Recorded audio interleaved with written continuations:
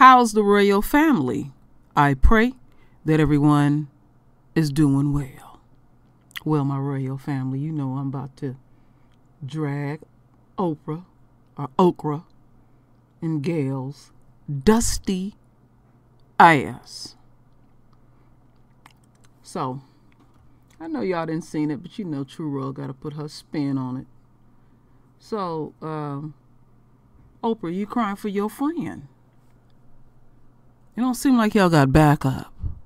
Where's these, where's your friends? Where your white friends at?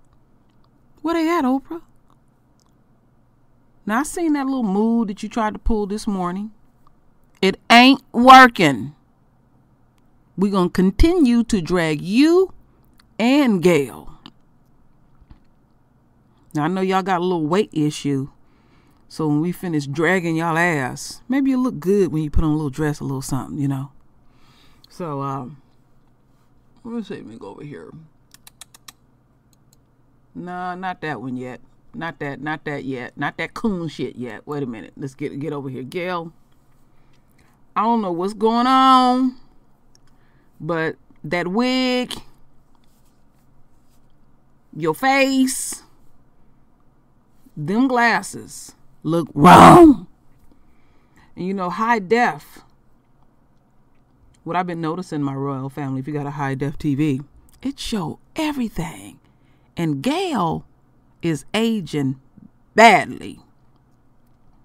You know, I'm not trying to say Gayle is an ugly woman, but she's aging badly. You know, that's what happens when people do what they do, then you start looking at them a little harder and looking at how fucked up they is. You know, you start judging their appearance. So you've been crying on the phone to Oprah. It ain't working. See, this goes way much deeper than Kobe, but it hit a pinnacle. I'm tired of y'all dragging my kings on a day-to-day basis. This shit real with me. So I don't give a damn about I don't care how many views and all that kind of stuff. I feel this. I'm married to a king. I gave birth to 2 kings. So I have concerns about people like Oprah. So to refresh folks' memory, we're going to get into this first little short video. Oh, wait a minute. Oprah tearily said Gayle King's not doing well in the midst of Kobe Bryant's controversy. Hell yeah!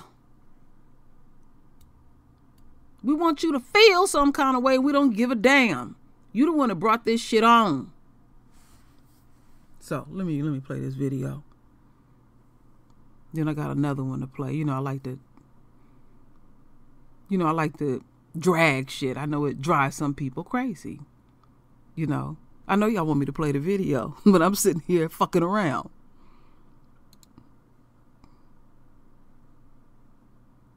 All right, Gayle, go ahead. One more time. And I am very angry. May I say she is not doing well.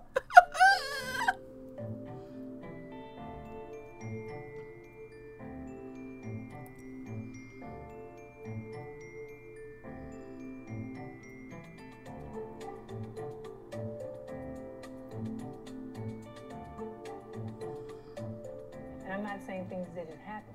I just don't believe that things didn't happen with force. Is it even a fair question to talk about it, considering he's no longer with us and that it was resolved? Or is it really part of his history?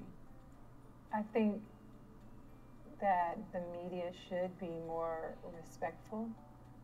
At this time, it's like if you had questions about it, you've had many years to ask him that. I don't think it's something that we should keep hanging over his legacy. I mean, it went to trial. Yeah, but it was dismissed because the victim in the case refused to testify. So it was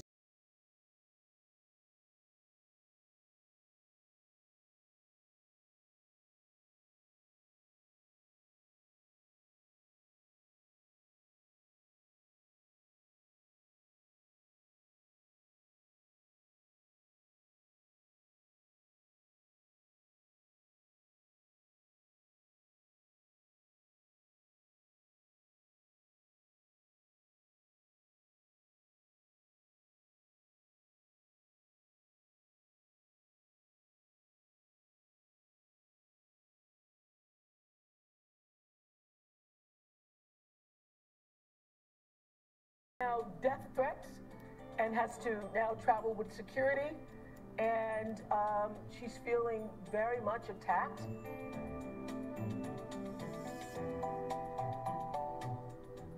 Unbeknownst to me, my network put up a clip from a very wide-ranging interview, totally taken out of context, and when you see it that way, it's very jarring. It's jarring to me. I didn't even know anything about it. For the network to take the most salacious part, when taken out of context, and put it up online for people who didn't see the whole interview, is very upsetting to me, and that's something I'm going to have to deal with them. And there will be a very intense discussion about that.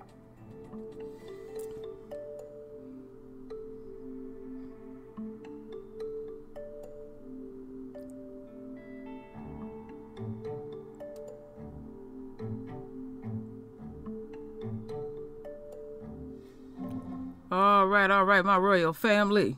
Shut that down. Now. After Mitt Romney voted to convict President Trump. All right, okay, that's down. Okay, let's go back over here. I'm fucking up, man. I'll get there. Jeez. Let's go over here. You see how smug Gayle is here? You know, when somebody is in their most vulnerable state, there is no need to further puncture them. I learned that in my mid-20s. I had an encounter with somebody that I loved deeply that broke my heart. And I seen them in their worst state. And I was contemplating in my psyche that when we have another encounter, that I was going to give it to him. And then when I seen how vulnerable that person was, I had no desire because they were hurting. And I just felt the need to just make that statement looking at R. Kelly like this. You know, R. Kelly got issues. And Gayle basked in his pain and whatever his issues is. The black community been quite vocal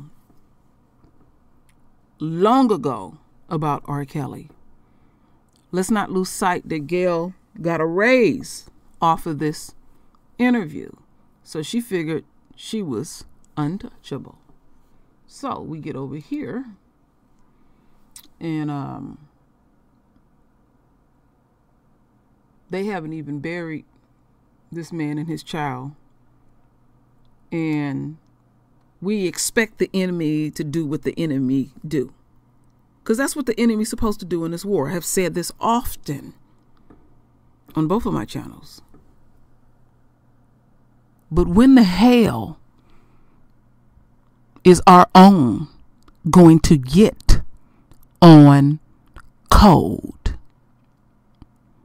See, things have to be extreme with people like Gayle and Oprah with these fake phony ass tears to hear the royal family. Now, it is quite obvious that you all will not touch Weinstein with his illy-formed penis and no balls. And some of the women said, you know, I put that video up. Some of the women said when they seen whatever they seen, they didn't know what they was looking at. Did he have a vagina or whatever he had? Y'all staying clear of that. I ain't staying clear of none of it. Because anytime I can drag the enemy, I'm going to do it. And I'm going to make them feel it. And anytime the enemy supporters do what y'all continue to do, oh yeah, I'm going to double drag your ass. So now you had to take off of work and you got to get security and all of that. Well, even with all of that, in that interview, you flatly fucking refuse to speak core truth on this case. Now, Kobe had to pay a price for his infidelities, and that is between him and his wife. Now, his wife don't have her husband. His wife don't have one of her children. And I keep it core and earnest with the royal family. I had my issues. It left so quickly out of me. It affected me like many. Whatever my issues was, it was petty. Where did it come from? The media. I had to do a personal inventory. So back to the accuser opposed to the victim. They put her dusty ass in drug rehab. She started screwing somebody in rehab and got pregnant. So when it was time to bring her in the courtroom, she was showing, and it wasn't a good look. So they was trying to clean her up, you know, like they usually do, these dusty motherfuckers. And they like to drag shit on, and they drug it on too forward again. She was pregnant, and, you know, people question shit like that. And then I found out from Santine 2 nights ago that she had a host of people that she knew and went to school with volunteered to testify against her. And let's not lose sight about all that different semen in her dirty panties. All right? And how she went around bragging that she screwed Kobe Bryant. Let's, you know, and they know all of this. They got documents. And they'll go over that shit, and they'll pick it apart, and they'll shape it in the way they want to shape it to make our kings look bad. So as we continue on.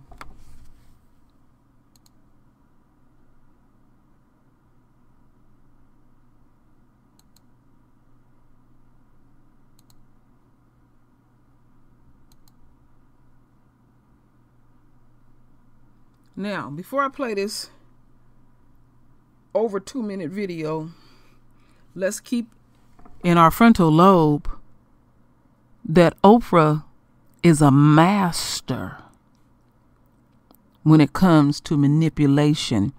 She knows how to use the media. All right? All right.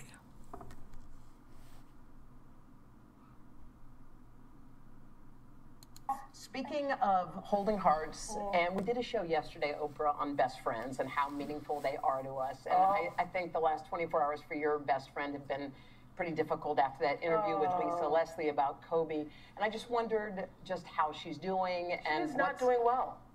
May I say she is not? She is not doing well because she has now death threats and has to now travel with security. And she's feeling very much attacked. You know, Bill Cosby is texting from is tweeting from jail, and she's not doing well, and feels that she was put in a really terrible position because that interview had already ran. It was over. And in the context of the interview, everyone seemed fine, including Lisa Leslie. And it was only because somebody at the network put up that clip, and I can see how people would obviously be very upset if you thought that Gayle was just trying to press to get you know, an answer from Lisa Leslie. But she obviously, all things pass. She will be okay. But she hasn't slept in 2 days. What do you think about all that criticism? I think the vitriol is, I think anybody can criticize anything, but the misogynist vitriol and the attacking to the point where it is dangerous to be in the streets alone, because it's not just the people who are attacking, it's the other people who take that message and feel like they can do whatever they want to because of it, you know? You have built this community. That's what you're doing with this tour. That's what you do with your friends. We have best friends. We were talking about this last night, that if one of our friends was going through this, it's you. There's no difference between you and what do you do? You support them, and you know, I was on the phone with her this morning. I was on the phone with her last night. I was on the phone with her the night before. I think you stand in the gap. You try to be there for your friends, but this is very hard, because when you have social media and the force of social media, and particularly people who didn't see either interview making attacks. And I think everybody has the right to have their opinion, but to do it with such vitriol is hate and meanness. Yeah. So, she used the word misogynist. So who are you referring to? Because far as I can see, the enemy is very misogynist, right along with his woman. All right? Now, the other part of that, my royal family, that she said that's very key. I often talk about we are the most vibrational people on the planet. Oprah said something in regards to social media, that you individually rendering your voice with your beautiful divine words has an impact, because you individually are chosen. So there's energy that collectively, when we do what we do, it is felt to the core, and we are not going to let up at all. We have duties and responsibilities. But one of the key things that I want to point out is our power. See, there's been so much, we have been so greatly affected by the system that we feel powerless. Oh no, baby. You got power. You are royal. And anytime any of us or any of them are out of pocket, it is our duty and responsibility to make the enemy and the enemy supporter feel our power. And we are sick and tired of people like Oprah Winfrey and Gayle King and others feeling that they have full range to just do whatever they want to do to us. So you got to remember, the way they think that they have the right to waltz in and out of different communities. No, you can't come back because you have been compromised. I said that last night on Lisa's channel. And then you would just want us to take fucking abuse. And it had to take Kobe to die for y'all to fully understand? But you don't fully understand. Because I hear those lugs that you drop and your arrogance. But it also showed that your black ass don't have no power. When you are rubbing shoulders with the enemy, you gonna do what they tell you to do. So Gayle and Oprah, the damage is done. And it is sweet. Ooh, so sweet to me. We need to continue to apply the pressure.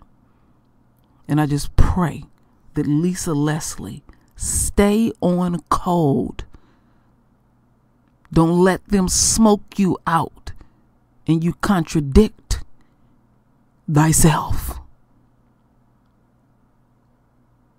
Leave it right there, Lisa. I pray this get to you. You know, you don't necessarily have to hear me, but I pray that you feel me. Then others get to you and say, leave it right there. Let that bitch waddle in her shit.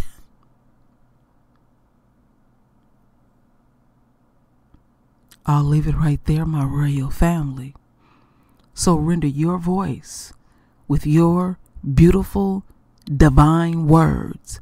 And as always, my royal family, I thank you for your love. I thank you for your support. And with that said, Ashe.